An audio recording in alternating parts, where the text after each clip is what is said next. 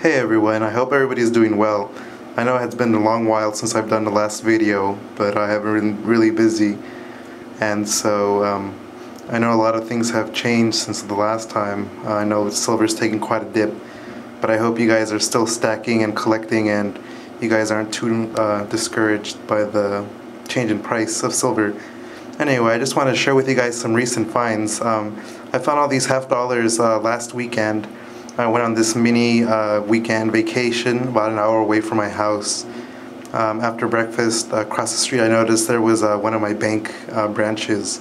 So I decided to go in. It was Saturday morning. I know they're open till like 1 o'clock or so.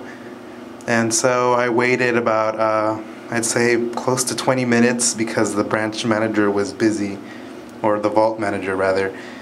But they brought out 6 rolls of half dollars, which is $60, and in total I found I think it was 35 40% halves.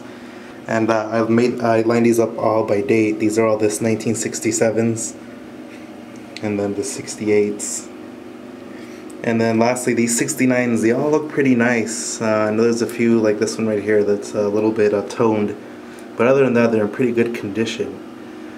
So, oh, another thing I noticed was this one right here. I know sometimes I've had instances when coin roll hunting where people paint or you know, write on the coins, which is something I would discourage, because even though it might be a common year, you know, somebody might want to put in their collection.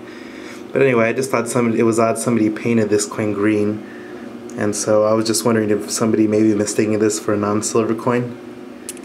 I mean, you'd be surprised how many 40% silver halves are still out there. A lot of people just go through the roll and they see a copper stripe and, you know, they think it's not silver, but keep an eye out for these 40%ers because they're still out there.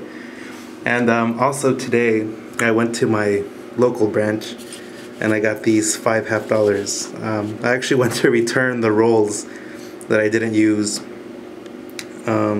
And I actually found 2 90%ers and I found 3 other 40%ers, which is actually pretty good. So I'm pretty happy about that. But anyway, I hope you guys are still stacking and collecting. Thanks for watching, and I'll talk to you guys later, hopefully soon. Alright, bye.